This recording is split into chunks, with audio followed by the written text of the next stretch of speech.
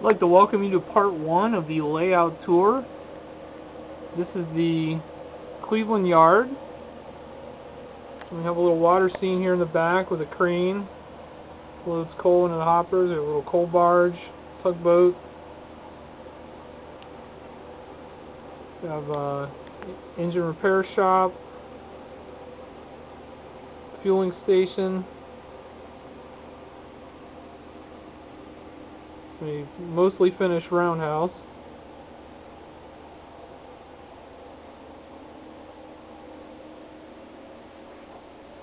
And this is the flats area, basically a heavy industrial area.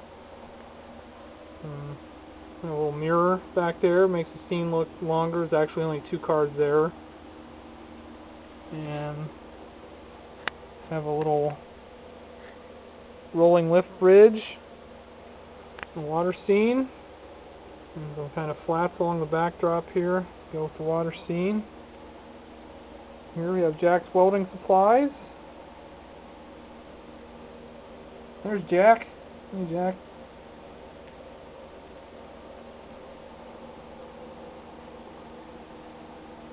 You can see this is the oldest part of the layout. It still has a lot of the snap switches on it. I don't even use the electronic part of it. I just throw them by hand.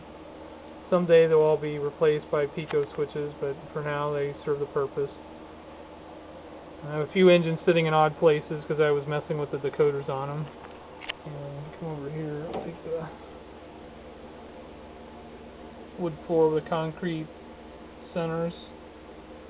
There's an old Athearn S12 that I still use on occasion. It's a calf for a cow-calf combo. It's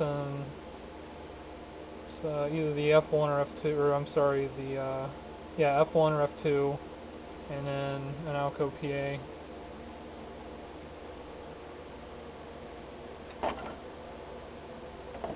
And part of the action here.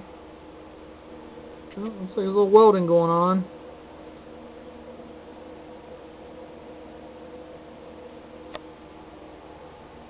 And that concludes part 1.